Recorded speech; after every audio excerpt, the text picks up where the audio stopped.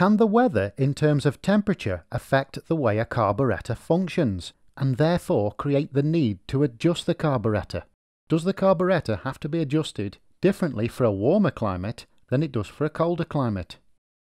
Well, in this video clip from my full video, I've brought out this information so you can get to it quickly and efficiently should you want to.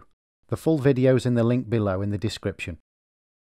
And as usual, I'm going to put in some visuals for a deeper understanding.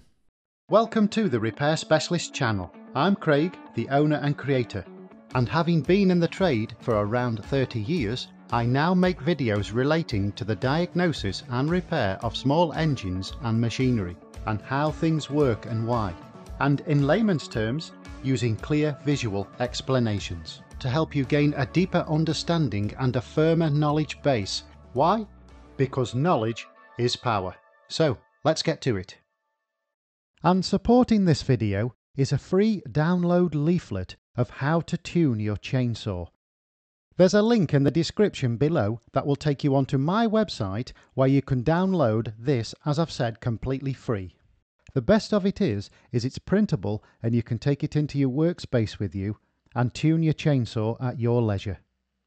Okay, so as usual, let's take a look inside this machine at the engine and carburettor.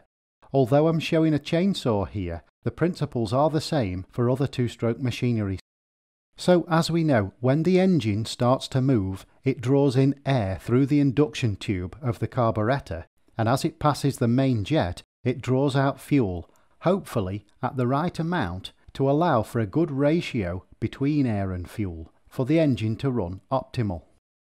And so on most two-stroke carburettors, we know we have these fuel adjustment screws, which allows more or less fuel into the induction tube of the carburettor. But one of the reasons we need to adjust the fuel in the carburettor is not literally down just to the fuel itself, it's because of the air that enters the carburettor. There's other factors that affect the air to begin with, such as temperature. But how exactly? Well, let's take a look. If we could see the air molecules, and the air molecules are made up of different gases, we'd see that the air molecules themselves are vibrating with energy. And it's the temperature of the air that depends on how much these molecules vibrate. And it's their vibration level that depends on how close or how far these molecules exist from each other. So in this instance, let's say the air is moderately warm. There's going to be a certain gap between each molecule because of their vibrations. And that means in a certain area, there's only going to be so many molecules because they've spread out slightly from each other. In other words, there's a certain density to this air at a moderately warm temperature. So then, if the air temperature was to increase to being hot, we'd see that the molecules are vibrating even more erratically and they've spread out from each other further. So we can see that compared to the moderately warm, which had a certain volume of these air molecules, we've got much less air molecules now in that same given area, and so it's much less dense. So in basic terms, how does that affect the air-to-fuel ratio inside the carburettor? Well, let's work off a moderately warm temperature. We can see with this example that the moderately warm air has a certain density that's correct to give a good air-to-fuel ratio for the engine. So let's say then that this carburettor was designed to run in this moderately warm climate with this level of air density to allow this fuel to be of the right constitution with the air for the engine to run correctly.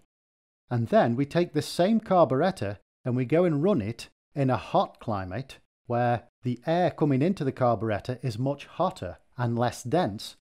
What we would find is that the air-to-fuel ratio is now different. We've actually got less air molecules in there compared to the set amount of fuel coming out of the main jet.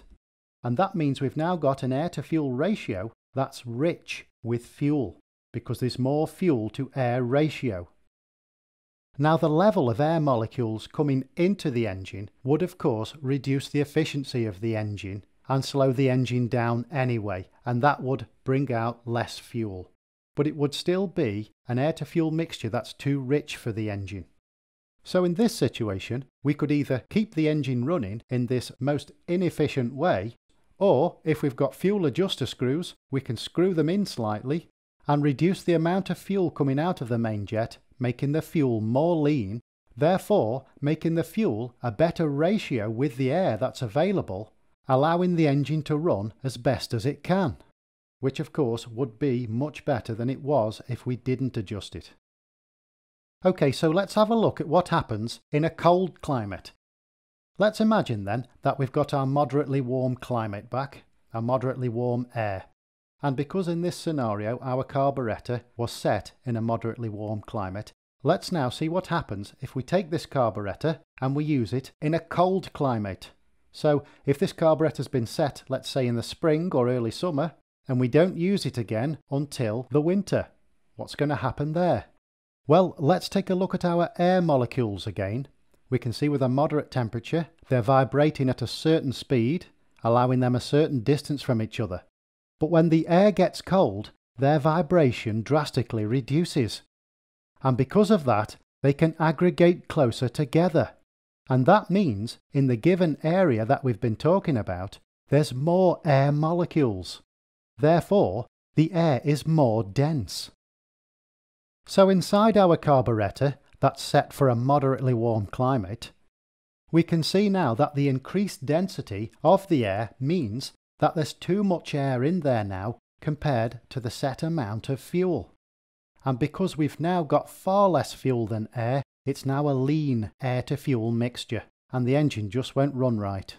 And again, we could either use the machine in this weakened state, or if we've got fuel adjustment screws, we can unscrew them slightly, letting more fuel down into the induction tube and making it a better air-to-fuel ratio for the engine to run the best it can.